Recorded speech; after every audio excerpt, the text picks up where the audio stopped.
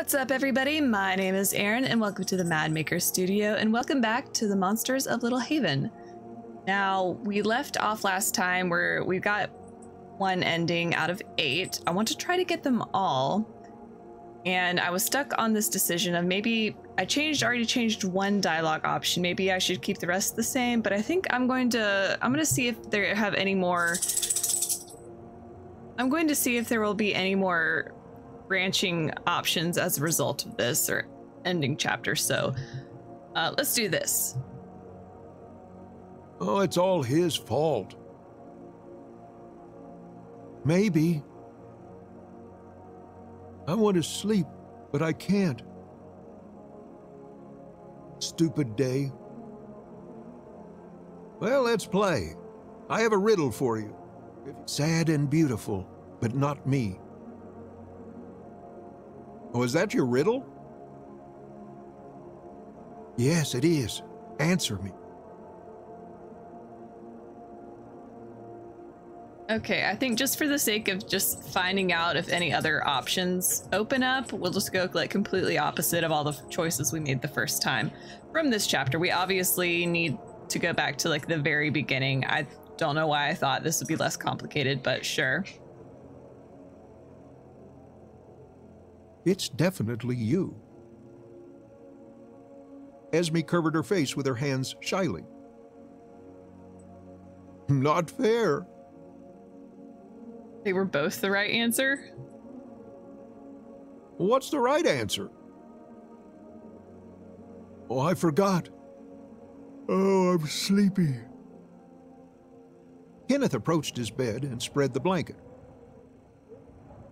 Oh, go to bed. It's late. What about you? I'll guard the house for Monster. Kenneth waited for Esme to fall asleep and carefully left the room, closing the door behind him. Chapter Brenda. Oh. I didn't think we'd hop into this so soon. Okay. Brenda. Kenneth went downstairs to his mother, who was cleaning up the house after the predator's visit. His father, as was his custom, passed out in the chair. Mom, can I help you? No, there's not much left to do. Thanks. Well, let me help. Kenneth grabbed a brush and began to help his mother with the cleaning.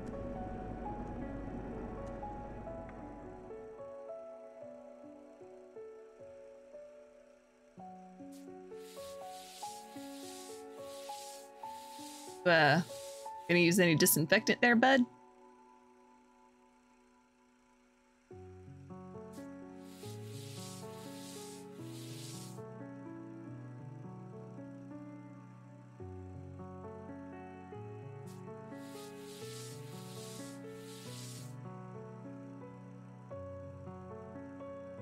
Thanks. Why are you awake? It's very late. Notice how she asked me that question after I helped clean something? Oh, I put Esme to bed, but I don't want to sleep just yet. His mother shuddered like from electric shock or an unpleasant memory. Esme? How is she? Well, she was crying. Told me about the monster again. The monster? Yep, her diary's full of notes about it. She also asked when Grandma was coming. Carrie promised to visit us the other day. Why do you always call Grandma by her first name? She's your mother. It's just like this. I didn't have a mom as a kid. Well, everyone has a mother. Yes, but it so happens that some kids are separated from their mothers while still very young. Sometimes without even knowing who their mom is. Oh, it's terrible. Kenneth's mother was plunged into memories and could not stop herself from continuing her story. I was Esme's age when I was sent to another country, to Australia, to a school for children without parents like me. I suffered there a lot. There were all kinds of monsters, and no one needed children. Wow, Kenneth's mom and dad sure aren't shy about dropping all their trauma on their child. And only when I was 17, Carrie, your grandmother, rescued me by adopting. She had to overcome a lot of difficulties to do it. She is a real mother. But I was already an adult, so I got used to calling her by name. It was embarrassing to call her Mom. Oh, that's too bad. I think she'd like that. Mother stroked his head, ruffling his hair. You're always right. Do you know where the diary is? Why? Oh, Esme gave it to me. Turns out she was hiding it under her mattress. Can I see it, please? Oh, I shouldn't. Why? Why do you want it? She promised to let me read it. Oh, really? I'm telling the truth. Kenneth quietly entered the room. Esme was sleeping facing the wall. Kenneth took Esme's diary and went downstairs. I didn't even get a choice. Oh, here it is. Thanks. Why don't you go get some sleep? Why don't you lie down, close your eyes, and count to 100? And if you still don't want to, come to me. Oh, I'll try. Mom is acting weirder than the dad now. Kenneth returned to the room. He looked at Esme's bed, but found no trace of the evening incident. He made the bed and lay down. Yeah, she wet the bed earlier. Kenneth fell asleep before he could even count to 10. The bright light from the window was not able to wake Kenneth, but the noise still alarmed him. When he awoke, the other bed was empty. There was a noise from the yard. Kenneth left the room and went downstairs. His mother was in the kitchen. Her face was tear-stained, but without any emotion. Mom, what happened? Good morning, my boy. What's that noise? Well, someone called Dad and told him the police were coming. Why, though? What did the dad do? Esme's diary lay in front of his mother. Did the dad do something to Esme and she wrote it in her diary? The sound of the boat engine starting and metal ringing could be heard in the background. You son of a bitch. Oh, and where's Esme? Have you seen her today? Did you not see her when we came home earlier? No, I woke up and the bed was empty. Mother hugged Kenneth and whispered softly in his ear in a nervous, choking voice. She's gone. Please remember yesterday. What am I forgetting? we did the fox. I guess that was technically yesterday, depending on like when midnight is. What time of day is this right now? Oh, what do you mean? Yesterday, she ran away from home again, and I found her. Or again, is this all in his mind and he's in denial about it? She's dead. She's gone. Esme was found in the water at the pier.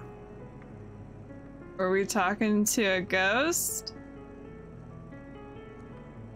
That escalated real fast. Why are the police after Dad? Did the dad kill the daughter? Like, what happened? When you found out, you ran away from home. For how long? But I saw her. Steady noise of the engine came from the pier. Did Kenneth kill Esme and the dad's taking the heat? Brenda hugged Kenneth even tighter and then pulled away. I love you. Be strong. Whatever happens, give Esme's diary to the people who are coming today. You've got to read this freaking diary.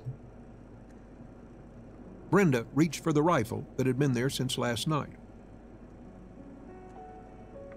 Your father is a monster. Don't leave the house. Okay, the dad did something. She checked if the gun had ammunition and went out of the house toward the pier. Are you just gonna straight up murder this man right here? Kenneth rushed to the door. Your husband and his father? Without explaining what anything is going on? He saw his angry father coming to meet his mother. Oh my gosh, this started out like the first run through started out kind of slow build up. And now I am like so invested in what is happening. Oh no, it's another option. Intervene, stay away. I want to do all the endings. I'm thoroughly invested right now. Okay. I want to see what the mom's gonna do, so I'm gonna stay away for now. There was a roar of briskly approaching cars and slamming doors nearby. Now put the gun down. Father was coming closer. Stay back. Stop. I'll explain. The police ran in and saw the skirmish. Drop your weapons. Father made a few more steps towards Mother. Thunder rumbled. Rifle first, then service weapons. No. Father and Mother fell backwards. Both of them? Kenneth rushed to his mother.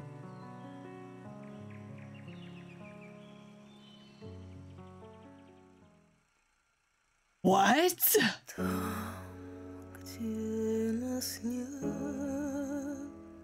I am so confused. Okay.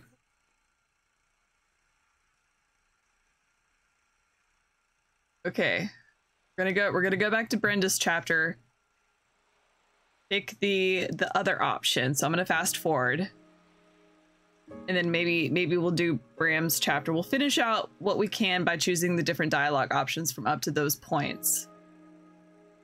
And then we'll go back to the very beginning and then play it all the way through. Now knowing that Esme is dead, faux show, and we'll see what happens. Okay, let's do that. He saw his angry father coming to meet his mother.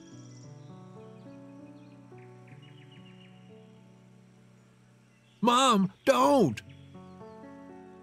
There was a roar of briskly approaching cars and slamming doors nearby. We need answers.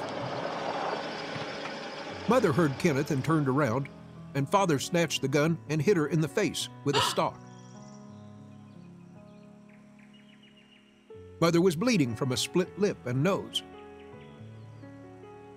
The police ran in and saw the skirmish. "Bram, drop your weapon!" The confused father turned around, pointing the rifle right at the police. Thunder rumbled. Father fell down near the shed. Kenneth rushed to his mother.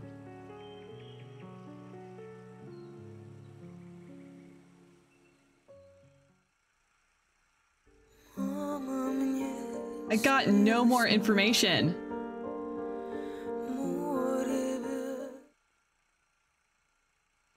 Okay, we're gonna let's close out this episode with the Brahms alternate chapter. And then we'll start from scratch next time. Chapter Bram. All right, we're gonna fast forward. Bram handed Kenneth Esme's diary.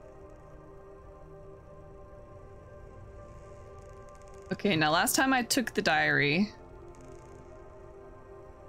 I'm gonna leave it. I don't think I should. I have to know what these other endings are. You know about the monster anyway. Kenneth ran out of the attic. He wanted to tell Esme he believed her. He approached Esme's bed and saw her asleep. Kenneth sat on the floor, leaning on her bed. Kenneth fell asleep. When he awoke, the bed was empty. Voices were coming through the door. Kenneth went to the door and peeked outside. There was his mother and a lot of people in uniform. Some water? What? No, thanks. Why are you... Isn't this your house? Continue. Well, Esme's drowning was staged. What? Well, earlier you said she'd fallen and had swallowed water. Well, she really had water in her lungs. Esme overdosed on neuroleptics with sedative effect. After that, we assume the suspect, Bram Murphy, thought he killed her and decided to stage an accident. What? Why would he? Kenneth, unable to bear what he heard, ran down into his mother's arms. Mom's acting way too calm. What are they talking about? Okay, my theory stands. I'm remembering the mom is way too calm at hearing her daughter, like, she drowned, is dead. That's horrible enough to begin with, but then getting this other information, presumably from an autopsy, like, no, she had this other thing and we believed it was staged. She's acting way too calm. It's like she and the dad already know this information.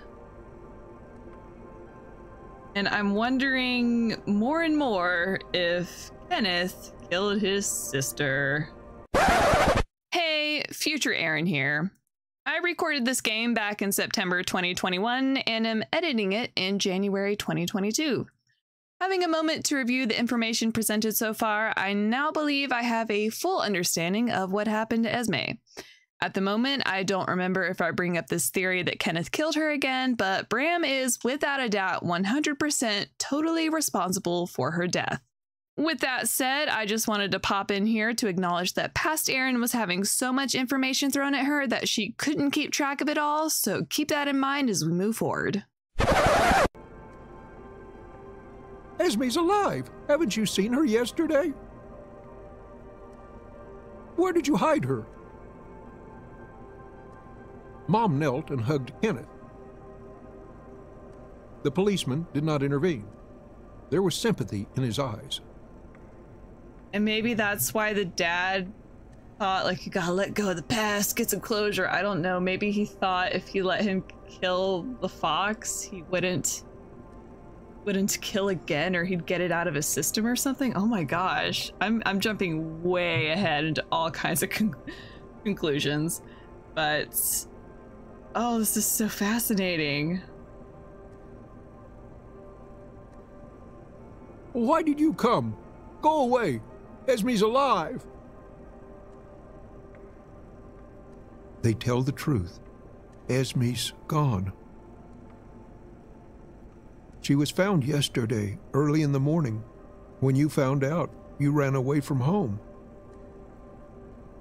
Is that why there was only one glass of milk on the table? And later, you returned, as if nothing had happened. Well, excuse me, we need to know where your husband is. What's this putting all suspicion, like, immediately on the dad? Like, I get it, but...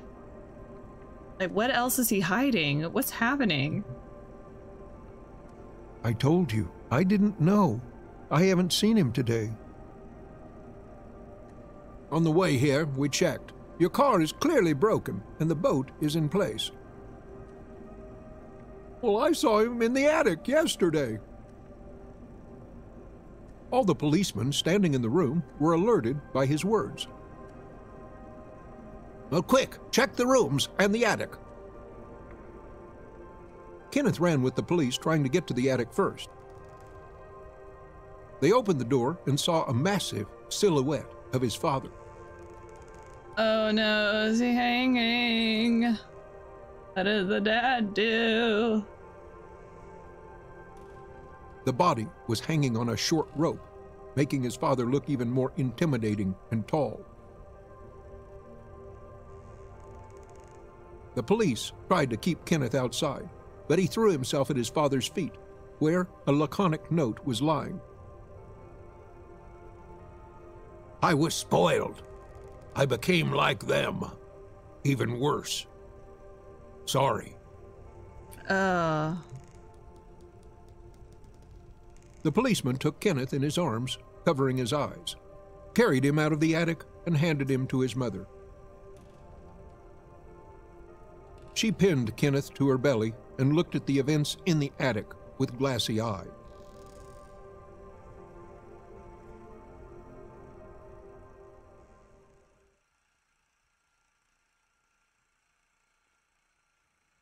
What?